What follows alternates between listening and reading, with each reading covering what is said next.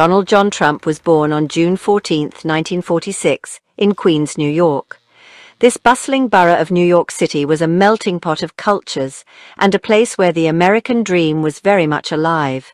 The neighborhood was a mix of working-class families and burgeoning middle-class households, all striving for a better future. He was the fourth child of Fred Trump and Mary Ann McLeod Trump. Fred, a first-generation American, had a keen eye for business, while Mary Ann, an immigrant from Scotland, brought a sense of resilience and determination to the family. Together, they instilled in their children the values of hard work and ambition. Fred Trump was a successful real estate developer. He had a knack for identifying lucrative opportunities in the housing market, particularly in the post-World War II era when there was a significant demand for affordable housing. His business acumen and relentless work ethic made him a prominent figure in the real estate industry. He built and managed single-family homes and apartments in Brooklyn and Queens. These developments provided quality housing for many families and contributed to the growth and development of these neighborhoods. Fred's projects were known for their solid construction and attention to detail, earning him a reputation for reliability and excellence. Donald grew up in a comfortable two-story Tudor home in Jamaica Estates, Queens. This affluent neighborhood was known for its beautiful homes and well-manicured lawns, providing a serene environment for the Trump family. The house was a symbol of the success and stability that Fred Trump had achieved through his hard work. The Trumps were a close-knit family. Family gatherings were frequent, filled with laughter, stories, and a strong sense of togetherness. Mary Ann, with her nurturing nature, ensured that the home was a warm and welcoming place for her children. Fred, despite his busy schedule, made it a point to be involved in his children's lives, teaching them the importance of perseverance and ambition. Donald was known for his energy and boisterous personality, even as a child. He was always on the move, full of ideas and enthusiasm. His parents often found it challenging to keep up with his boundless energy, but they recognized his potential and encouraged him to channel his vigor into productive activities. He attended Forest School, a private school in Queens. This institution was known for its rigorous academic curriculum and emphasis on character development. At Forest, Donald was exposed to a diverse range of subjects and extracurricular activities, which helped shape his interests and skills. At age 13, Donald's parents sent him to the New York Military Academy. This decision was made in hopes that the structured environment and disciplined lifestyle of the academy would help him harness his energy and develop a strong sense of responsibility and leadership. They hoped the discipline of military school would channel his energy in a positive direction. The Academy's rigorous training and strict code of conduct were designed to instill discipline, respect, and a sense of duty in its cadets. For Donald, this experience was transformative, providing him with the structure and focus he needed to thrive. The lessons he learned at the New York Military Academy would go on to influence his approach to business and leadership in the years to come. The New York Military Academy proved to be a formative experience for Donald Trump. He excelled in the structured environment. Trump thrived on competition and leadership opportunities. He became a star athlete and student leader. After graduating from NYMA in 1964, Trump attended Fordham University for 2 years. He then transferred to the Wharton School of Finance at the University of Pennsylvania. Trump graduated from Wharton in 1968 with a Bachelor of Science degree in economics. After graduating from college, Donald Trump joined his father's real estate company. The company was called Elizabeth Trump & Son. Donald quickly learned the ropes of the family business. He worked on projects in Brooklyn and Queens. Donald was ambitious. He wanted to make his own mark on the New York City skyline. He set his sights on Manhattan. Manhattan was a more glamorous and competitive real estate market. In 1978, Donald Trump completed his first major Manhattan project. This was a pivotal moment in his career, marking the beginning of his rise in the world of real estate. At the time, Trump was a young and ambitious businessman, eager to make a name for himself in the competitive New York City market. He redeveloped the Commodore Hotel, a struggling property near Grand Central Station, The hotel had seen better days and was in desperate need of revitalization. Trump saw an opportunity where others saw a lost cause. He envisioned transforming the dilapidated building into a luxurious destination that would attract visitors from all over the world. The project was a partnership with the Hyatt Hotel Corporation. This collaboration was crucial, as it provided the necessary financial backing and brand recognition to ensure the project's success. Trump worked closely with Hyatt executives, negotiating terms and securing the support needed to bring his vision to life. The new hotel was renamed the Grand Hyatt. This rebranding was more than just a change of name. It signified a new era for the property.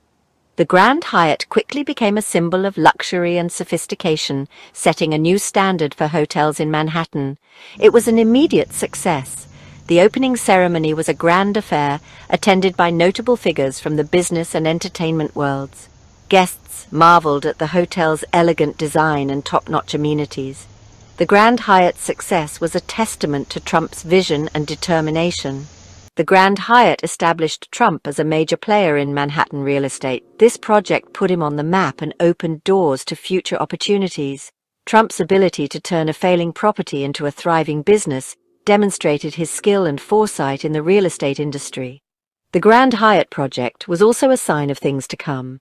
It foreshadowed Trump's future endeavors and his relentless pursuit of success.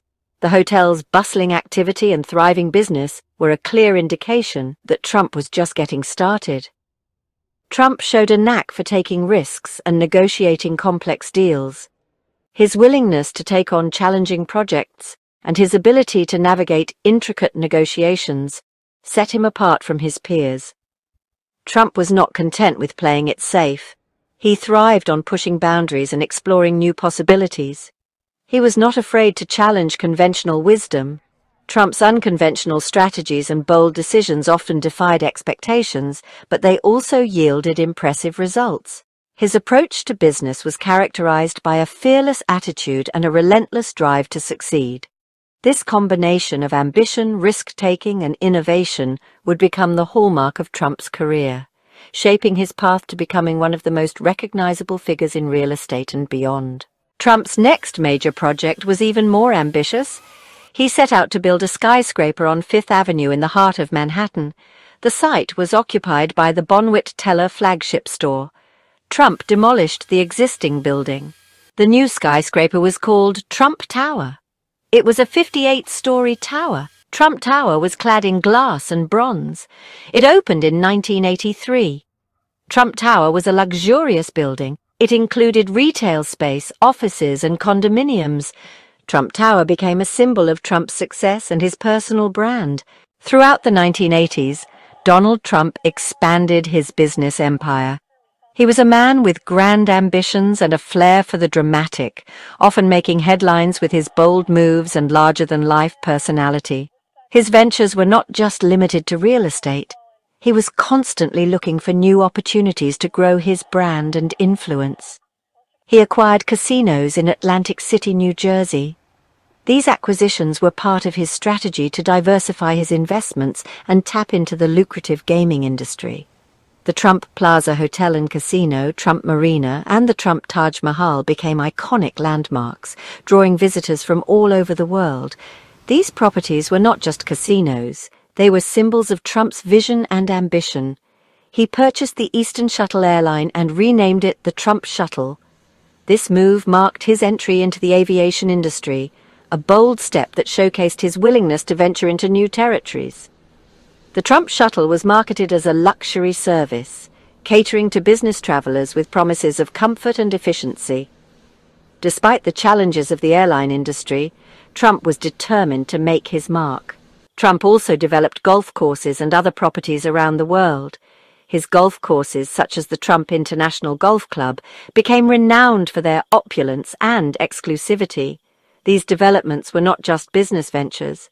They were extensions of Trump's brand, reflecting his taste for luxury and his desire to create world-class experiences. From Scotland to Florida, his golf courses attracted elite clientele and hosted prestigious tournaments. Trump's business ventures brought him great wealth. He became a billionaire. His lifestyle was a testament to his success, characterized by lavish parties, high-profile events, and a penchant for the finer things in life. Trump Tower, his iconic skyscraper in New York City, became a symbol of his empire, housing his offices, residences, and luxury retail spaces. The building itself was a reflection of Trump's larger-than-life persona, with its gleaming facade and opulent interiors. Trump's personal life also made headlines. His relationships were often in the public eye, adding to his celebrity status. He was married to Ivana Trump, with whom he had 3 children, Donald Jr., Ivanka, and Eric. Their marriage was a high-profile union, often featured in tabloids and magazines. He divorced his first wife, Ivana Trump, and married Marla Maples. The divorce was highly publicized, with details of their split making front-page news. His marriage to Marla Maples, a former actress and model, was equally sensational, capturing the attention of the media and the public. They had one daughter, Tiffany Trump, adding another chapter to Trump's complex personal life. However, the early 1990s brought financial challenges for Trump. He faced mounting debt. The economic downturn and over-leveraging of his properties put significant strain on his finances. The once booming Atlantic City casinos began to struggle, and Trump's empire seemed to be on shaky ground. The financial pressures were immense, and the media was quick to speculate on the potential downfall of the real estate mogul. Some of his businesses, including the Trump Taj Mahal Casino, filed for bankruptcy. These bankruptcies were major setbacks, casting a shadow over Trump's business acumen. The Trump Taj Mahal, once dubbed the 8th wonder of the world, became a symbol of his financial troubles.